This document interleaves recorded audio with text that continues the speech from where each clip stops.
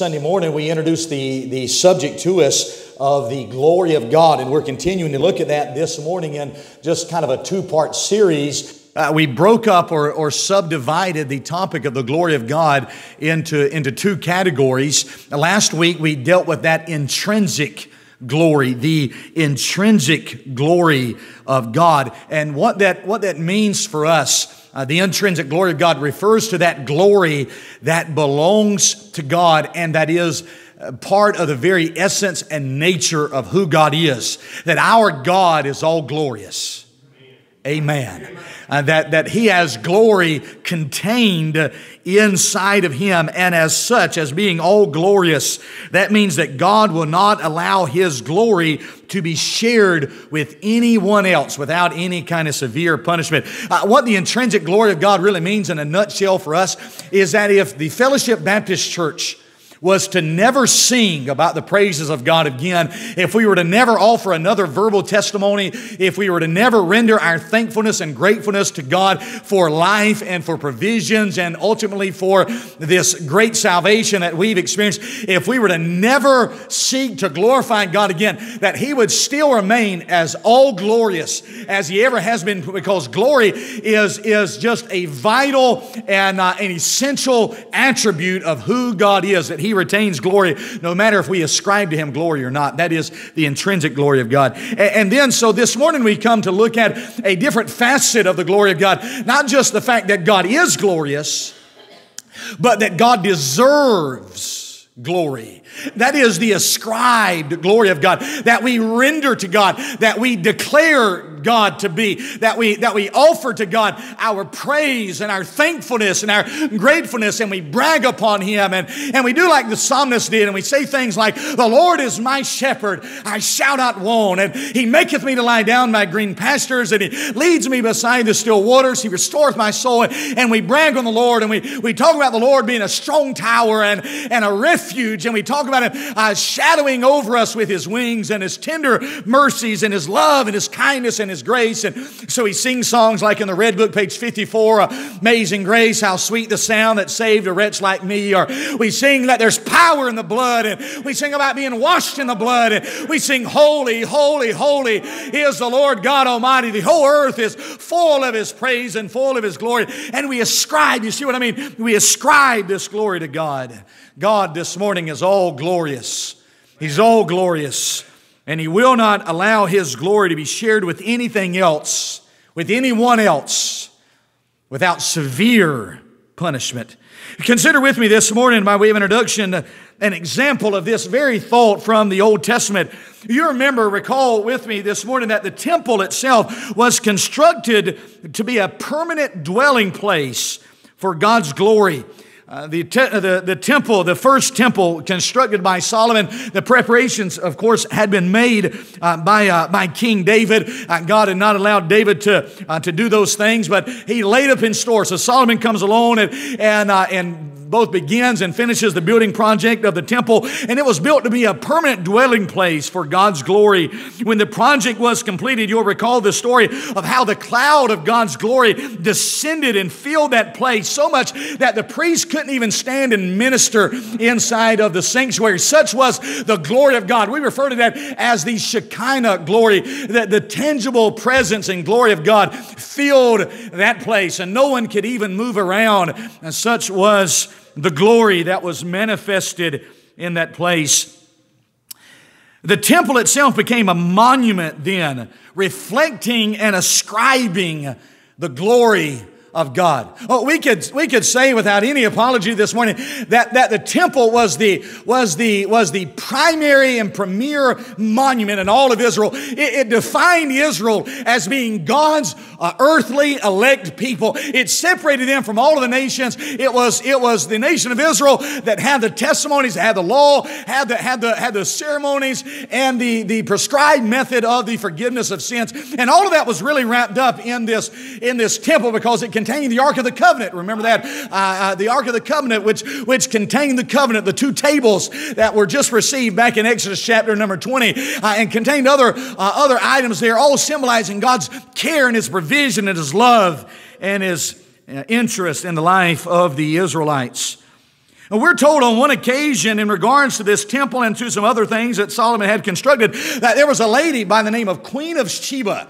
This prominent member of her society, this Queen of Sheba, became very interested by the reports and the stories that she had heard about Solomon and all of his glory and all of these magnificent structures that he had built, and her curiosity was so piqued.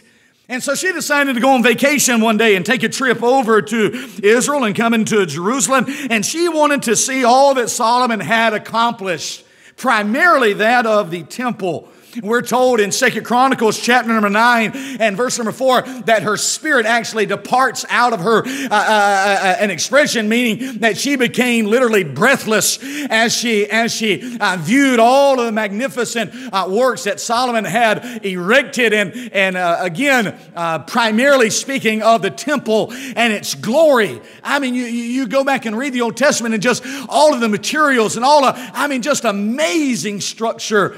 And the Bible says that this Queen of Sheba becomes very breathless at all that the Lord, really all that Solomon, if you will, had accomplished. Her report was to say to Solomon this in 2 Chronicles chapter number 9. She says, "The one half of the greatness of thy wisdom," speaking of Solomon, "was not told me." The one half, Solomon, she says, of thy wisdom was not told to me. She says, Solomon, I can't believe just how wonderful you are. I can't believe just how amazing, Solomon. I mean, just your glory, you are amazing in your wisdom. Unfortunately, we are never told in that same passage of Scripture or anywhere after that Solomon ever pointed her to God's glory. I believe that Solomon accepted what rightfully belonged to the Lord alone. Now, stay with me very quickly. Ironically, in Israel's history, and there begins to be this gradual decline inside of Israel. The glory of the Lord is never mentioned again in connection with that particular temple, ever again. The glory that had descended, the Shekinah glory, this presence of God that had descended inside that place and so filled it that the priest couldn't even stay and minister, couldn't stand and minister in that day. And just this glory and the reputation, just the idea of this temple began over a process of time, began de-evolving, if you will. The gradual decline in Israel. The glory of the Lord is never mentioned again in connection with His temple. Idolatry begins to move in throughout the land. And eventually, by the time the prophet Ezekiel comes along, almost all of the right forms of worship had entirely disappeared out of Israel. Is it any wonder that God finally then allowed the Babylonians to come in to burn this particular building down? I'll tell you why God could allow such a magnificent structure like that was erected for His glory to be desecrated in such a sense. I can tell you why God would have allowed that to happen. It's because His glory had departed from it. Ichabod was written above the doorway. God's glory, it was no longer about the glory of God. It had just become another item. It had become another artifice. It had just become another structure inside of Israel. And when folks looked at it, they thought maybe possibly more about Solomon and more about Solomon's wisdom and Solomon's glory. It was known as not the Lord's temple. It was known as Solomon's temple. It belonged to him. It has his name on it instead of God's name associated with it. Now, just because a certain group of people stopped giving glory to God again didn't mean that God had ceased to have glory, just like we saw last week. It didn't mean that God had become any less glorious. It didn't mean that God had lost anything, any of His essence, of His attributes. We saw last week again in the intrinsic glory of God. What it means is that if we never contributed again to giving God glory ever again, that He would still remain just as glorious as He always had been. But just like in that story of the Old Testament, the temple was erected not only as a place of saying God is glorious, but to redound, to reflect God's glory, so that when people came there, they thought not of Solomon, they thought not of gold and of brazen altars, not of just structures and pieces and equipment and furniture, but they thought of the very God of glory. And they said, and in looking at that structure, they thought, how glorious our God must really be. If you and I have failed in our God-given responsibility to give God glory, then we stand to be severely punished, I believe. Because all glory and all praise this morning belongs to the very God that has given us life. You ever stop to think about the fact that if God had never moved, that if God had decided not to create you, that you wouldn't be? Paul said in Acts chapter number 17 that it is in Him that we live and move and have our being, that we have our lives held together by God and by Him alone, that man shall not live by bread alone, but by every word that proceeds out of the mouth of God. And so God says in Psalm 150 that let everything that has breath praise the Lord, praise ye the Lord. You want to know why God said that? Because we all owe to God by right of responsibility and necessity all our praise and all the glory we can offer to Him, because it is He and He alone that has given us our lives. It is God that woke us up this morning and clothed us and put us in our right mind. It's God's provision that allows us to be seated on a church pew instead of being hauled in the back of some ambulance to some hospital this morning. It's God that has allowed us to have our health and to have the mental capacity that we have this morning. It's God that has allowed us to have our spouses and to have our children and to have everything that we have. The Bible says every good gift and every perfect gift comes down from above, from the Father of lights, in whom there is neither variableness, neither shadow of turning. And all God says in connection with that is, I just want my children, I want my creation to recognize what I've done for them and to offer me praise and thankfulness for what I have done inside of their lives. Back in Exodus chapter number 33, God had placed Moses inside of a cliff of the rock, and He had allowed His glory and His goodness to pass before Moses. And as a result, Moses' face, if you will, if I can use a New Testament word that we'll look at here in just a moment together, it began to redound or to reflect, if you will, the glory of God. Now, Moses had seen, had perceived, or if you will, he had come to understand in a more particular sense just how really glorious God was. And as a result of that, as Moses leaves from the mountain and he comes back down to the people, Moses' physical being, his physical expressions of life, namely his face, shone with the very reflection of the glory of God. So much so that the Bible says that the children of Israel had to put a veil on his face. So brightly was the fluorescent glow of Moses shining, all because he had been in the presence of God, and his face, his physical features were now reflecting, if you will, that very glow of God. In a similar way, we're told inside of our text here in Matthew chapter 5 and verse number 16 that the world around us as believers are to be able to look at us. And in looking at us this morning, they are to see something of this same glow that Moses had on his face. Not necessarily in physical terms as a fluorescent glow, but Jesus said in Matthew 5:16 that they should be able to see our good works. And in seeing our good works, they are to glorify our Father which is in heaven. I want to give to you just several words really quick before we actually get into the main part of the message this morning. I think these will be a big help to us as we come to understand more of what it means for us to ascribe glory to God. I want you to jot down just a couple of words. The first two words I want you to jot down are the words attention and allegiance. Maybe you'd say this morning, preacher, how is it that we come as believers to give or to ascribe or to declare glory to God? How do I offer God glory? How do I do that? Well, here's two words for you: attention and allegiance. One significant way that you and I offer to God our praise and glorify Him is that we give God our attention. Amen. We give God the focus or the emphasis of our lives. In other words, you ever had somebody that you're talking to and you can tell that they're not paying attention? If you haven't ever done that, I'll let you preach on a Sunday morning sometime. Amen.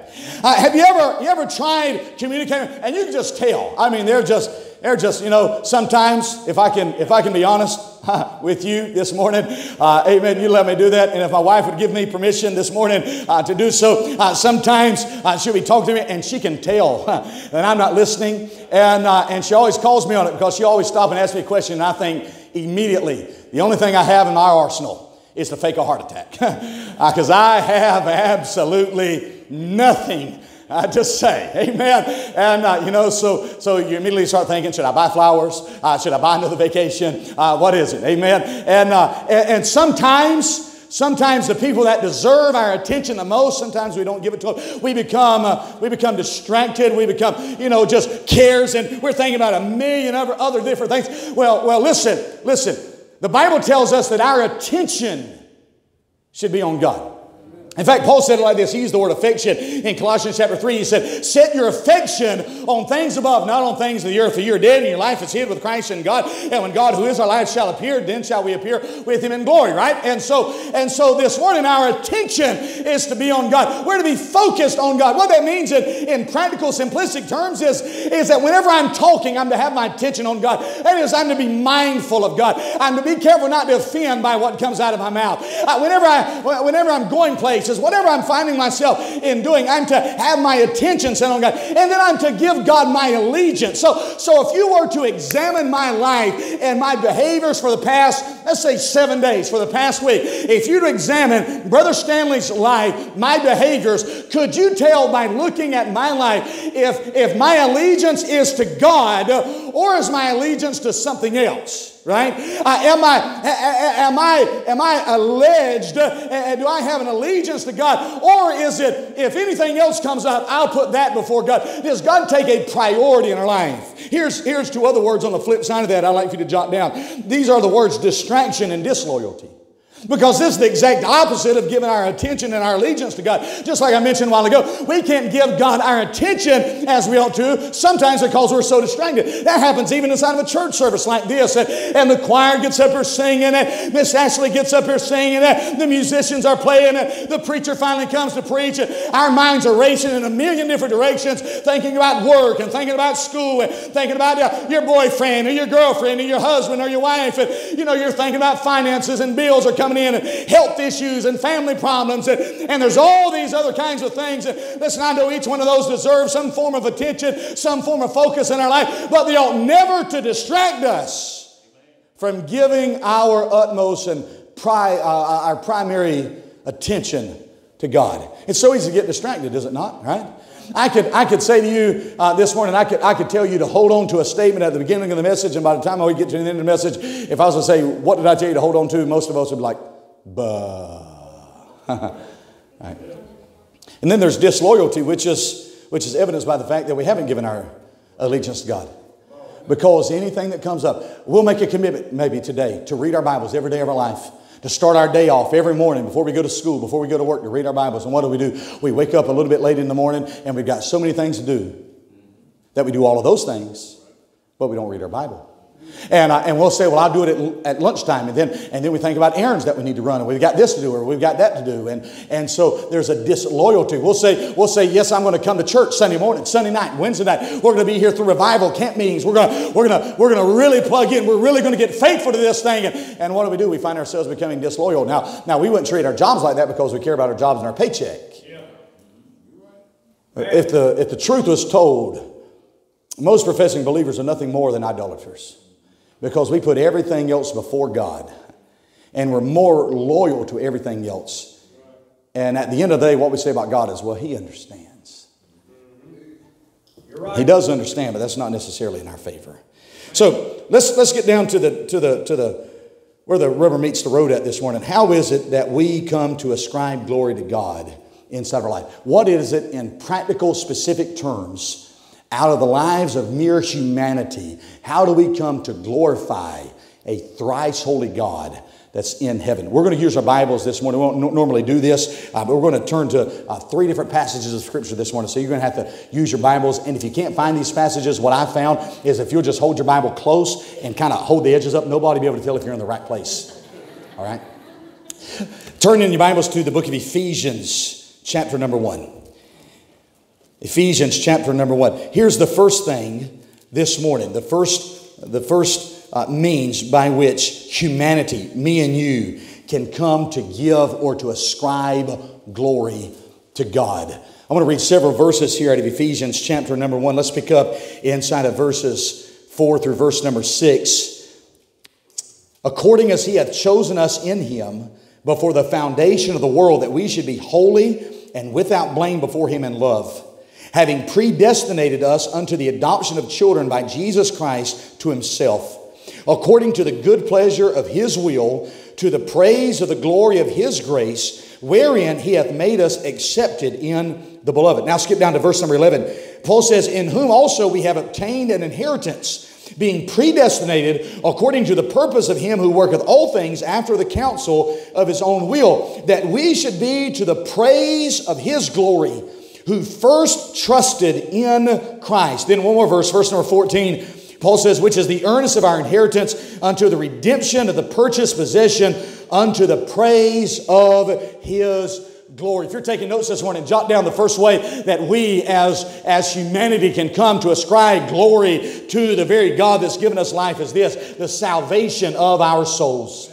The salvation of our souls reflects, it redounds, it declares, and it ascribes God as being all glorious. 3 times in this one chapter of Scripture, we see that our salvation calls attention to the glory of God. Paul says in verse number 6, to the praise of the glory of His grace, wherein He has made us accepted in the Beloved. Verse number 12, that we should be to the praise of His glory. Why? Who first trusted in Christ, in verse number 14, which is the earnest of our inheritance until the redemption of the purchased possession, which is us, unto the praise of His glory. The first and essential feature for anybody, any man, any woman, any boy, or any girl to ever fulfill this God-given responsibility for us as mere mortals to ascribe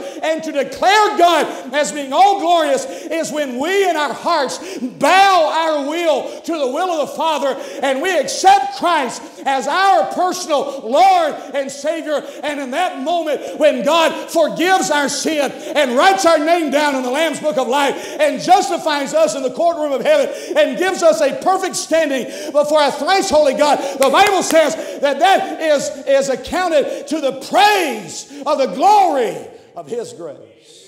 The salvation of our souls redounds, if you will, to the glory of God. The fact that God would extend forgiveness and complete salvation to sinful humanity reflects and magnifies the glory of God. You think about who you are, and I'll think about who I am for a minute.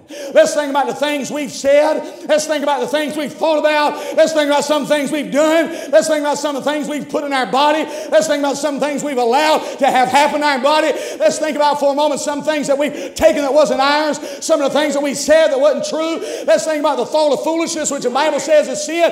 Let's think about some of the 10 Commandments. Let's think about whether we've always put God first place. Let's think about if we've ever used the name of the God that gave us life in the place of a 4-letter curse word. Use His name in vain. Have you always told the truth? Have you always honored your parents? Listen, there's 613 precepts that were to be obeyed in the Old Testament law. I added to that our New Testament commands, like pray without ceasing, like love your enemies, like do good to those that despitefully use you, like the Bible says that you shouldn't have jealousy in your heart. You shouldn't have bitterness in your heart. Think about all these things that mount up against us and how dirty and rotten and sinful we really look. And yet a God that not only has never done any sin, but the Bible says knew no sin. Doesn't even comprehend sin. So much so that he's so far high and holy above sin that the Bible says that He can't even be tempted with evil. And yet that God of glory came down here and gave His life on an old rugged cross so the likes of you and me, with sins too many to number, could live with Him forever. Paul says that first and foremost brings glory and honor and majesty when somebody like you and somebody like me bows the knee to Christ and accepts Him as their Savior. Stay with me real quick, like inside of Ephesians chapter number 1 right here. There are 3 facets of our salvation that are said to place light on His glory. First of all, in verses 4 through 6, we see the choice that was made. The choice that was made. Verse number 4, according as He has chosen us in Him before the foundation of the world. Do you see that? Yes. You know what that means in plain English language? It means you didn't choose Him, He chose you. Now, I know that makes us nervous this morning, but the Bible's the Bible. In fact, that's what Jesus said to his immediate disciples, right? You have not chosen me, but I've chosen you and ordained you that you should go out and bear fruit. Amen. Aren't you glad this morning that there was a choice that was made? You want to know why Brother Stanley's excited that God chose him this morning? You can rest in your abilities and all of those things all you want to, but I'm glad God chose me this morning, because I'm sure this morning on the testimony of the Word of God that if He hadn't chosen me, I'd have never chose him. Because the Bible says that there's none that understand it, and there's none that seek it after God. If we understood two things this morning, if we understood just how holy God really is and how sinful we really are, then, buddy, we would run to the altar and we'd beg God for forgiveness of sins. They wouldn't have to sing 12 verses of Just As I Am. No preacher would have to beg you. You wouldn't have to come back 14 weeks before you got saved. Amen. If we really understood the grace of God and the depths of our sin and the free pardon of that sin that God offers in the gospel, we'd run for mercy today. Can you imagine that the good God of all glory this morning chose us in Him? Charles Spurgeon said it like this. I don't like the way he said it. He said, I'm sure that God chose me to be saved before I ever was born, because if He had waited till after I was born, he said, I'm sure He never would have chose me. Aren't you glad God fixed a plan of redemption before you ever got here? That before there ever was a sinner, there was a Savior. Aren't you glad that it was the blood of His cross? It wasn't just any cross. There's a lot of people that have been crucified. There's a lot of crosses in that day. But thanks be to God, the Bible says when the fullness of time had come, on the right day, at the right place, there's a right man that went to the cross and stretched his arms out just like that. And you said, preacher, how much does God really love me this morning? How'd you know He loves you that much? Amen. Enough to bleed and to die for you on an old rugged cross. Amen. This is a problem text for those wanting to avoid certain theological identities. Can I say this morning, I don't care what you call me this morning, I'm just glad He chose me. These people attempt to explain that the apostle here meant to say that God has chosen us in Him because we are already in Him. But this cannot be true for several reasons. Number one, it can't be true grammatically. The word chosen means to select, as in to pick. In other words, you didn't pick to be on my team. I picked you to be on my team. And you got on my team because I picked you. You picked me back. Amen. It can be true because contextually the grounds of this choice is on the good pleasure, the Bible says, of His own will. In other words, He didn't pick you because you picked Him. He picked you because He wanted to pick you. It couldn't be true practically, because do you suppose that there's enough goodness in any one of us to compel us to choose God and then have Him choose us back? The whole line of theology crumbles because Jesus said in John chapter 3 that men will not, you want to talk about free willism? The Bible says men will not come to me that they might have life. That men will not come to the light because they love darkness and their deeds are evil, and they will not come to the light, Jesus said, lest their deeds should be reproved. If you ever do come to God, it'll be because God cut the light on you and He showed you how sinful you were. He showed you how good He is, and He made the gospel real to you. I'll just say, oh, blessed day in my life when God made it real to me. Praise God. Amen. What redounds to the glory of God, the salvation of our souls, the choice that was made. Secondly, inside of this text, not only was there a choice made, but there was a change that was wrought. Amen. Look with me at verse number 14. The Bible says, which is the earnest of our inheritance. He's talking about the Spirit of God. The earnest of our inheritance. You know what happens? In a spiritual realm, the moment in time a person yields his life to Christ, the moment in time a person bows and says, Lord, would you come into my life and save my soul? In a spiritual realm, you want to know what takes place? We know what takes place in a physical realm. We see them kneel and we see them pray. We see them, folks come over and hug them, and sometimes they're crying and we wrap our arms around them. Adrian, the last couple of weeks ago, sister, I came into my office and I wrapped his arms around me and he said, thank you, preacher. We see, and he's going to be baptized. We're familiar with all of the physical things, but in the spiritual realm, did you ever think about what happened? The moment in time before the sinner ever gets up off his knees, before anybody ever congratulates him, before he ever gets into baptismal waters, Brother John Love, the blessed Holy Spirit of God, the Bible says, comes to take up a permanent residence in the life of the believer. Quickens him by the Spirit of God and seals him, the Bible says in Ephesians 4:30, until the day of redemption. As somebody says, how do I know if I've got the Holy Spirit of God? Well, here's a good indication. Is there a desire in you to be holy? The Because the Holy Spirit of God, when He takes up His residence in your life, is going to begin leading you into right living, if you will. Not externally, not in terms of confirmation, but in terms of transformation. Just like a caterpillar makes that cocoon and eventually comes out into a beautiful butterfly, so God works a metamorphosis on the inside of mankind, and He works from the inside out. He cleans up your heart, and therefore your speech cleans itself up. He cleans up the inside, and so the outside starts to look a little bit better. He starts sweeping up inside, and all of a sudden the external things, you don't think the way you used to think. You don't talk the way you used to talk. He's a working in you. The Bible says both the will and the do of His good pleasure. You listen to me. Where you used not to care about coming to church, now you start caring. Where you used not want to read your Bible, now you want to read your Bible. Where you used not want to talk about the Lord, now everywhere you go you find yourself like that woman in John 4 who said, come see a man which told me all things that ever I did. Behaviorally, amen, inside of our life there's a change. That's right. And it brings glory to God. This is what Paul said. Paul said, you are epistles read and known of all men everywhere. And what's he talking about? Well, here's the Bible. Here's the Bible. Here's the scriptures. Here's the New Testament epistles, right? Paul and Peter and John and Jude writing the epistles, and we read about them and we learn about our behaviors. We learn about the Word of God. We learn New Testament doctrine. But the reality, Brother Kendrick, is this, is that the world at large is never going to pick up a book. So God says, when I want them to know something about my character, God says, I put my spirit in every child of God that belongs to me so that they can see me in you. Yeah. And your life, the things that you used not to do that now you do, and the things that you used to do that you don't do anymore, God says, that's redounding. That's reflecting my glory. There's another thing, not only the choice that was made and the change that was wrought, but the citizenship that's given. Verse number 11, in whom also we have obtained an inheritance, being predestinated according to the purpose of Him who worketh all things after the counsel of His own will. Don't let that word predestination scare you. It's a good term. Amen. Don't let it scare you. What that means, amen, in real terms, amen, is if you're a good fisherman. I'm not a good fisherman. I'm not a good fisherman because I catch fish and I release, because I don't care about eating them. Somebody say amen. And somebody said that fish tastes like chicken. Well, it's a whole lot easier just go buy chicken in the first place. All right?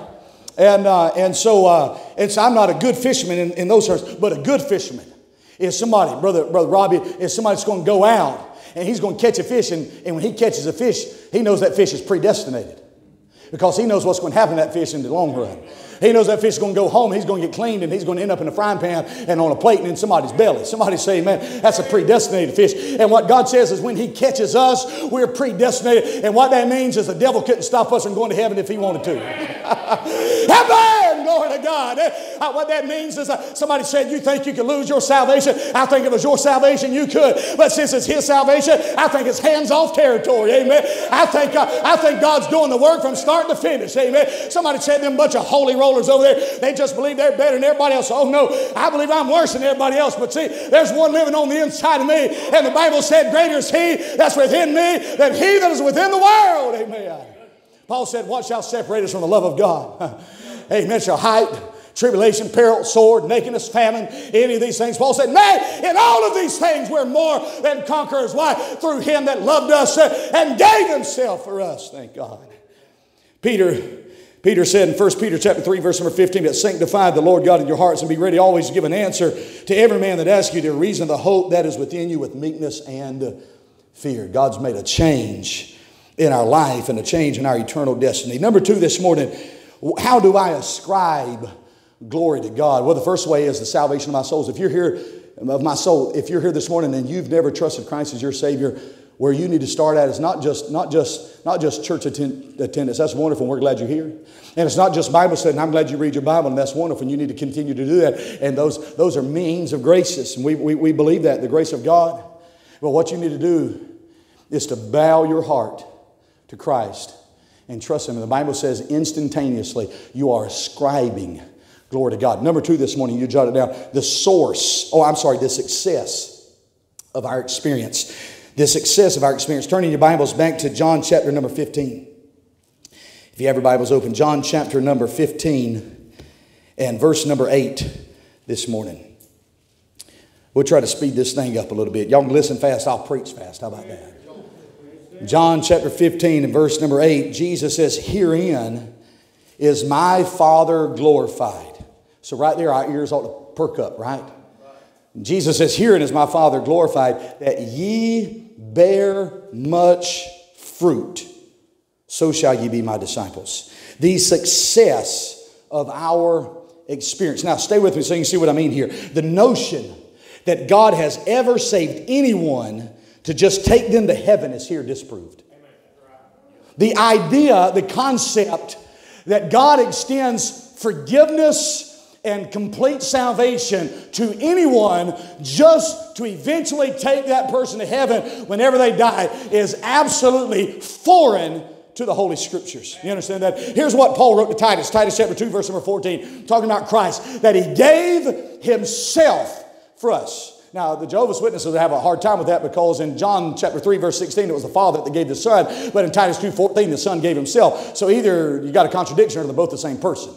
I'll just give you that one, amen. Who gave Himself for us, amen, that He might do two things. First of all, redeem us from all iniquity. And aren't you glad that He's done that? Aren't you glad that every thought, word, and deed that you've ever done against the Lord, that in salvation you found the forgiveness of sin, and God has erased that from your record. And not just the individual acts, but sin is not so much an action as it is a principle. You understand that, right? That when Jesus became sin, He didn't become homosexuality. He didn't become lies. He took on Him the principle, the entity of sin. Paul spoke of sin as if it were a person. He said, sin dwells in me, and it's no longer I that do those things, but sin that dwells in me. So Paul took upon, or Christ took upon Himself that principle. And so when a person receives the forgiveness that God offers to him in the gospel, he is being forgiven of having the principle of sin ever a part of him. You understand that? I don't, but I sure enjoy it. To know that, because what that means is it's not just what I've done in the past God's forgiven me for, but the whole lump sum of my life is covered by the blood of the Lord Jesus Christ. He redeems us from all iniquity. That's one reason why Christ died, but it's not the total reason why Christ died.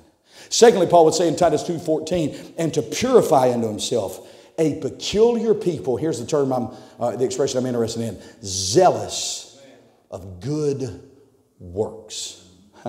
It's exactly what Jesus said back in Matthew 5 and verse number 16. Let your light so shine before men that they may see your good works. Say, preacher, how do I let my light shine? You do good works.